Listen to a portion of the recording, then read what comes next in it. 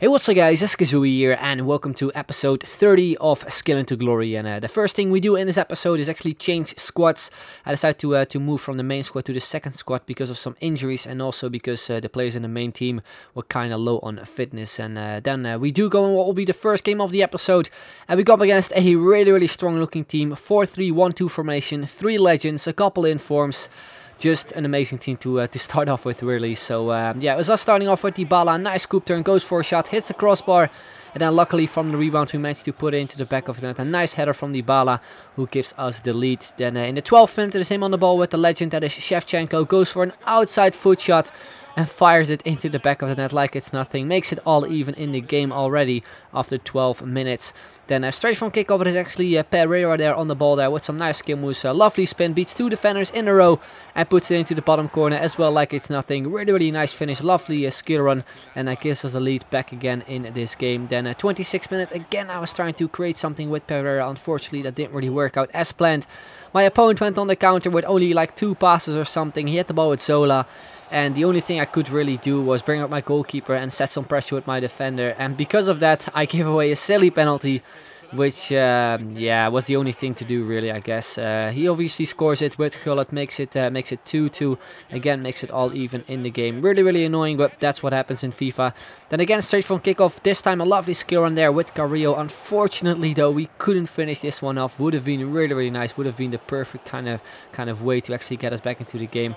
Then we move on in what will be the second half. We got the ball there with Pereira. Lovely ball rolls, and then we fire it into the top corner. Again, Pereira with the goal in his on his debut, scoring 2 goals. Actually a really fun player to use, who's quite cheap as well, and just a ridiculous player overall. Some really amazing stats this year's Ultimate Team.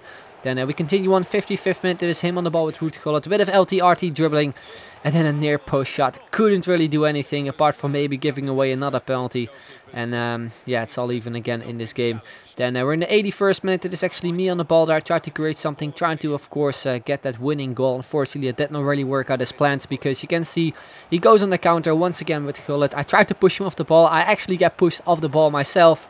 And then you can see again a near post finish from Gullit, making it 4-3 in his favor. And that is how the game ended. And when we're going to look at the stats, you're actually going to see that my opponent did not really create like that many chances in the game. He had 4 shots on target and managed to get himself 4 goals, even though we had a ridiculous amount of chances in the game. We couldn't really convert most of them, which was really disappointing, because otherwise we probably would have won this game. Anyway, we're going to move on what will be the next game of the episode, and we basically come up against a team with Leon players, also from I think Saint-Etienne and also Atletico Madrid. And it was us starting off in the 42nd minute with Dybala that plays it on through to Pereira. We go for a shot there, and he actually ends up hitting the crossbar from like 5 meters out or something. Couldn't believe it. The 45th minute in extra time, really, it's again Pereira on the ball. A nice scoop turn, goes for a shot, and at the same time we actually get fouled from behind, which means we pick up a penalty, and it's Dybala who steps up for it. His goalkeeper saves it though, hits the post as well, and because of that we actually managed to put in the rebound with the man himself, that is Dybala, and actually make it 1-0 in this game. Bit of a weird first half, didn't really create as many chances in the second half, because after 2 minutes in the second half we make it 2-0 there, I think with Pereira again, and yeah, we extend the lead. Then 53rd minute, a lovely ball from Dybala to Kabay, goes to the finish, lovely volley into the far corner, making it 3-0. It was pretty much game over at this time, and you can see as well in the 58th minute my opponent decided to press start, and he had enough. He decided to leave, which means we pick up another 3 points in this division, which is really nice, of course, because I just want to get out of this division as soon as possible. It's the 3rd time, and I think 3 times in one division is long enough. Anyway, we're going to move into the next game, and we come up against basically a Byron team with also Naldo, Piszczek and Leno in the squad, but it was pretty much a Byron team. Some amazing players in the squad. So yeah, we start off in the 22nd minute with Pato, a good finish there from his goalkeeper. Then we head it with Correa to Vieto, who goes with a scissor kick and finds the back of the net. Actually a really nice finish there, lovely goal, making it 1-0 for us.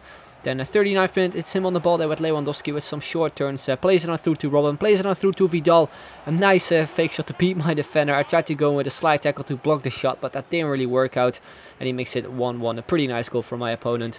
Then from a corner, he picks it up there with Mario Götze. He was pretty much standing still, and he makes it 2-1 out of a shot from quite some distance, actually. Like, he was standing still with Götze, A really nice finish from outside the box, making it 2-1 for him.